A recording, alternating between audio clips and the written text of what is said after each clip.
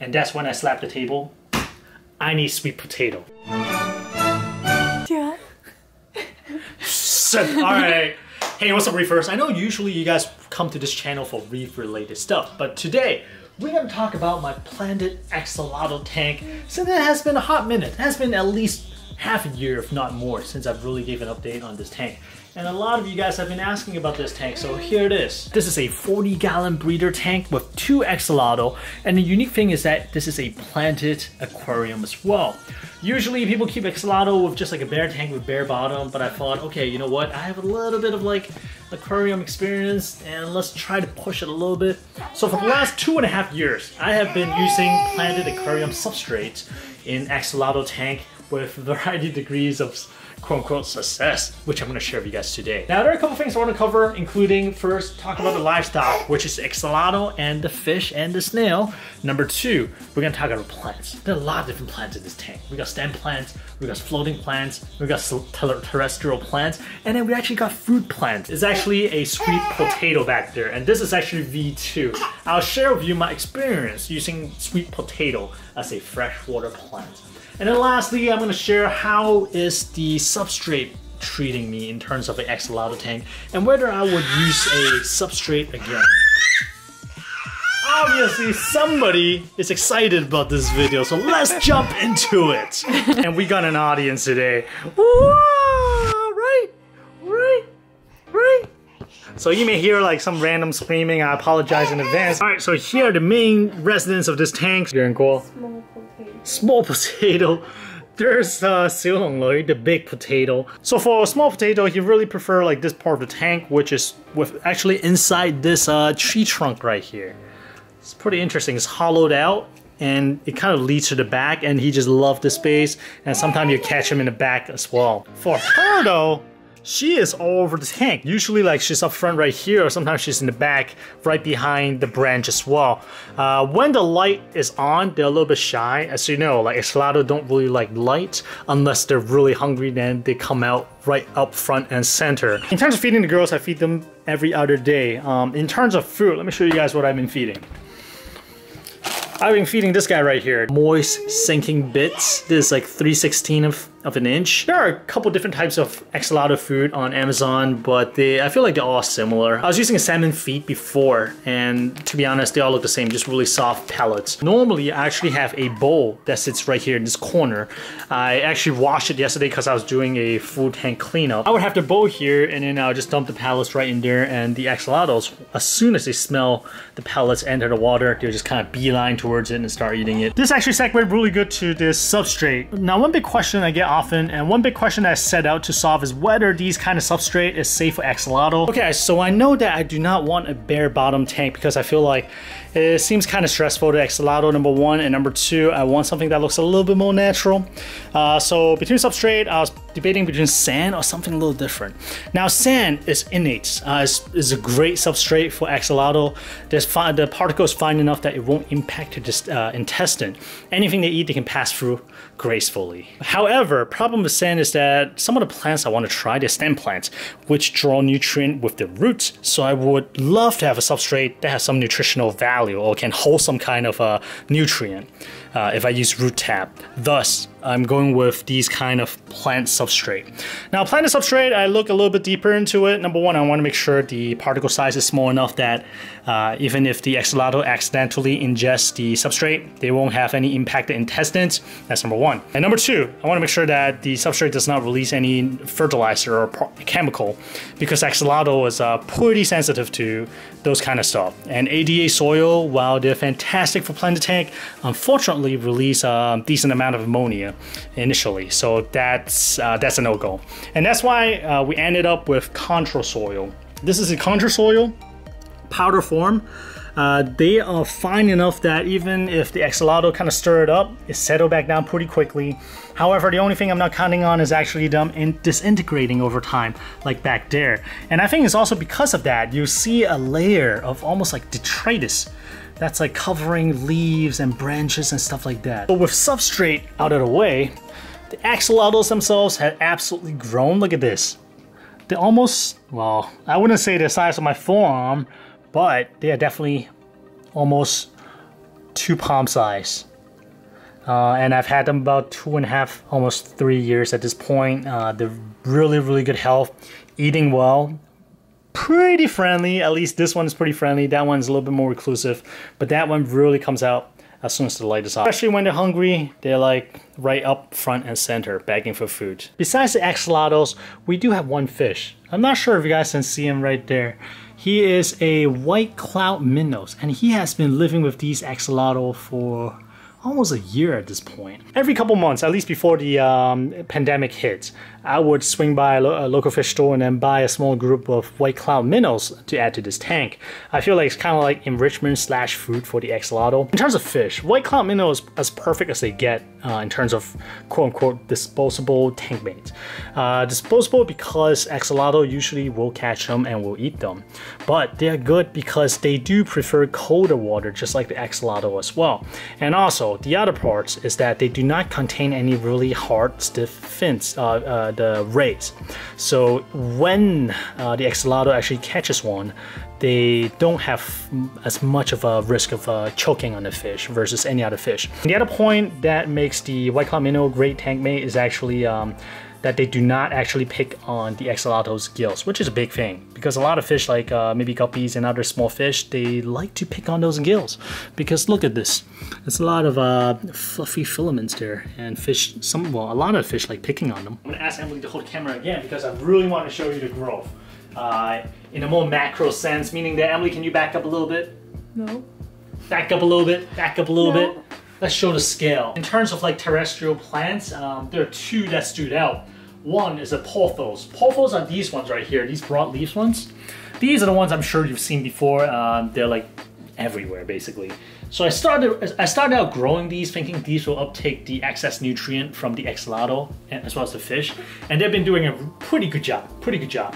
And after that, I started adding floating plants, and then they did an even better job, right? It started out competing the pothos, and I still got some of the floating plants right here, like this right here. I think that's water sprites. I also have like red root floaters and a lot of different ones I've tried. There's not a lot of floating plants left, and that's a reason. That reason is because like I actually got some of the duckweed kind of like mixed in, and I really want to get the duckweed out, so I just started like pulling out floating plants. But that's just part of the reason. The other reason is also that the floating plants were kind of getting outcompeted by one other plant, and that is the sweet potato. So that particular one is actually a Japanese sweet potato. Before this one, I tried a regular sweet potato. So the result is pretty similar between the sweet potato and the Japanese sweet potatoes. They're both impressive. And they... You know why? Why is that? They're all potatoes. They're all potatoes. Like you small potato. So basically small potato, big potato, same thing because they're all potatoes, right? I mounted the potato using 3 toothpicks. I'm gonna show you in a little bit.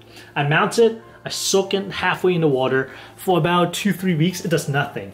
And then on the 4th or 5th week, it sprouted 1 or 2 leaves and then roots start coming out and then it just exploded. This right here is roughly 2 months worth of growth. That's it, just 2 months. You look at this, you think it'd be a lot, but no, just 2 months worth. And as you can see, vines everywhere. Like when it doesn't reach anything, it just kind of like wrap around itself and try to create a structure like this. And up there, you'll see that it's actually going up. The hanger for the lights, and once it reaches the top, nowhere else to go, comes right back down like this. It's just ridiculous. However, one thing I noticed is that it does not seem to know how to kind of like regulate the nutrient uptake, meaning that it'll tick and tick and tick, and now it's trying to sustain so many leaves, so much growth, it could not anymore. So you notice some of the leaves are actually slowly turning yellow, it's fading, versus it's like a nice rich green like the pothos before. From V1, the first sweet potato, what happened is that eventually it outgrew the nutrient it has from the axolotl tank, and the plant just withered away. And when that happens, I guess like the potato itself got soft too, and axolotl started eating into it, which is ridiculous. At that point, I just tossed it out. When the potato left, it really created an imbalance for the axolotl tank. Algae started coming out because pothos got outcompeted. This is not enough to handle the nutrient load. Once I toss the potato, floating plant is gone, nothing else competes with the algae, so algae took over. And that's when I slapped the table, I need sweet potato. So we added a sweet potato back, and sure enough, algae disappeared from the tank, everything's back in balance. And now this is kind of like a non-stop seesaw. Right now the tank is super clean. All the nutrient got uptake by the potato. But right now it seems like the potato is kind of outpacing the tank nutrient level. So this time around, I'm gonna dose a little bit of flourish. I'm nervous about dosing any kind of fertilizer into the tank simply because I know Axolotl is really sensitive towards fertilizer or any type of chemical inside the water. So I'm going light. We can go a little bit first. Axolotl seems perfectly fine at the moment, but again, we're going slow. You're trying to kill them? No, I'm not trying to kill them. So I'm gonna report back, but check this out. How cool are sweet potato? $1 plants, well, $1 food item from the supermarket, and it turns out to be one of my favorite freshwater plants. Right? Right. You know that Einstein didn't say that, right? Huh? Oh.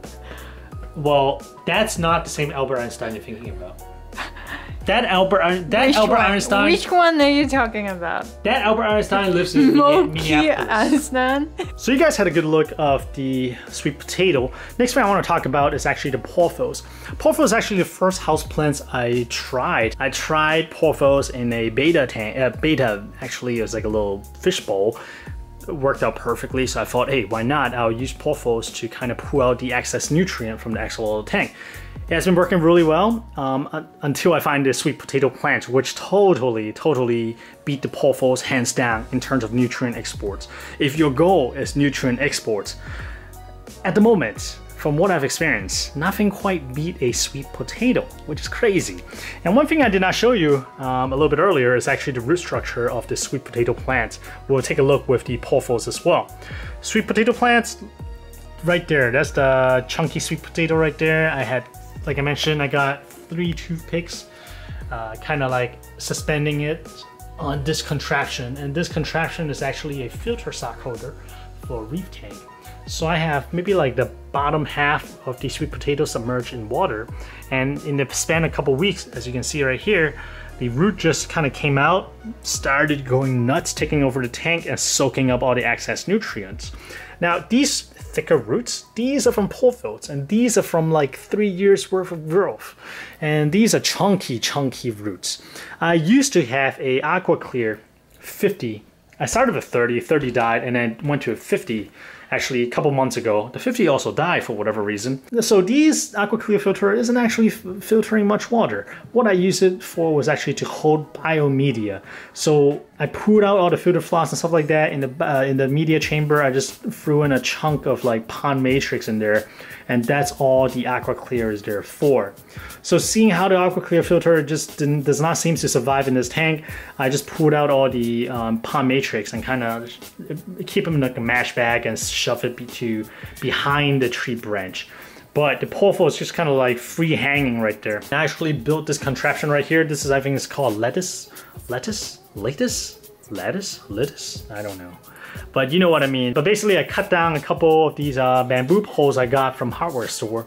And I used this twine to tie them together and to form this little ladder that the plants can climb onto. And so far I've trained the pothos to really just wrap around the lettuce. But these are all new growth and it looks like it's escaping this portion. That plant is really interesting as well. It actually died back to no leaves, and then after a couple of weeks, boom, leaves came out again, so it's been really interesting. I don't have much success with stem plants, except for the swords, Amazonian swords. Actually back there, there's like 2 more. It actually split. Well, I got 1, it split into 2, and then that one split into another one. So I've been pretty successful with sword, but not much luck with the other stem plants, unfortunately. Besides the sword, besides the lotus, another plant that has been doing decently well is actually these Anibus nanas and Anibus golden. So that's golden, these 2 I believe are nana. However, these plants have not really grown much. Maybe a couple more leaves, but nothing to write home about. It just did not die, but it's holding steady, I'll say. Now earlier, I explained why I went with the planted aquarium substrate. It's because I want to do stem plants. However, after seeing how the axolotl treated the stem plants in this tank,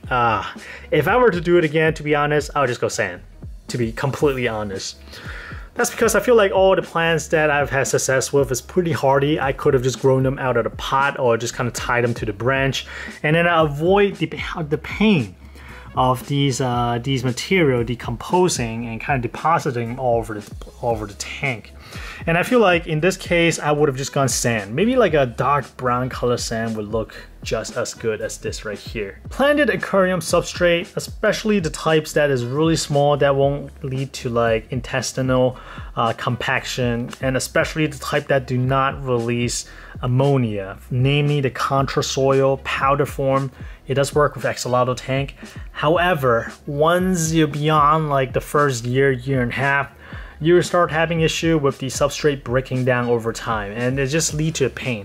Now it just looks messy. In my experience so far, it has not been harmful at all to the axolotl, but it just makes the tank look a lot dirtier or a lot messier. If I were to do it again, I would say it once again, I'll probably just go sand. As to the other plants I've tried, the problem with axolotl is that they do kind of walk around a little bit, they do hunt for food, and they do like, whenever they get spooked, they kind of like grab a bunch of sand or substrate and just push themselves. They ended up uprooting most of the plants I planted down. This includes stem plants, and then I was also thinking about doing carpeting plants.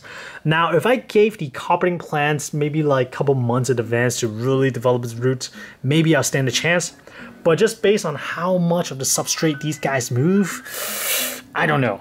I honestly don't know, and I just don't feel like it's worth the pain in the butt to kind of clean all these mess up. I would just go sand, to be honest. All right, guys. With that said, that is a pretty long update actually with my planted axolotl tank. This tank has been really low maintenance. I do water change maybe every other week.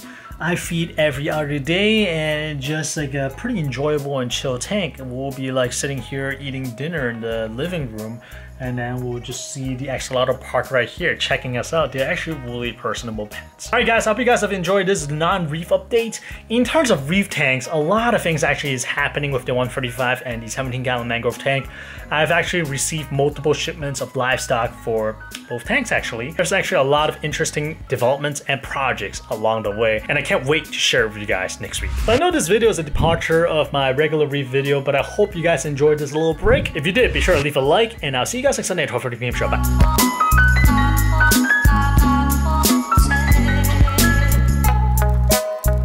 Well, they're technically not corals, but these